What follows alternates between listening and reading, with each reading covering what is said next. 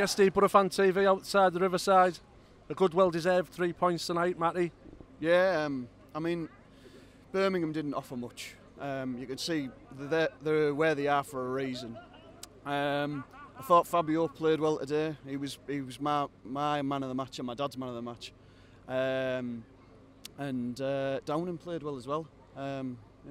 3 changes tonight, Matty. Have they made the difference, or is it just a bit of squad rotation? Well, you've got to give everyone a chance, but you know, I thought Johnson was power. But maybe it's just a sign of him, you know, getting in the team, and he's got to try and get a bit more running the team and a bit more consistency. It looks a bit difficult for him at the moment, but he tried his hardest anyway. So he tried hard, didn't he? It's just the end product was missing tonight from him.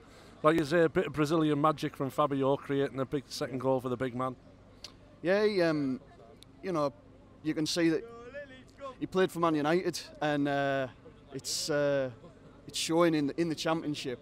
He's a quality player. He's a quality player, and he's the one thing that people from Teesside love. It's a hard worker, someone who puts a foot in, and he does that as well. 4 wins out of 5 now, Matty. Is this the push then? No, I think we've got to keep our feet on the ground. To be honest, we don't start quick enough.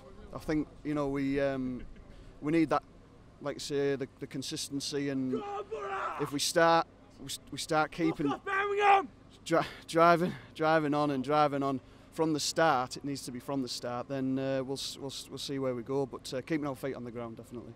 Matty, thanks for appearing on BoroFanTV.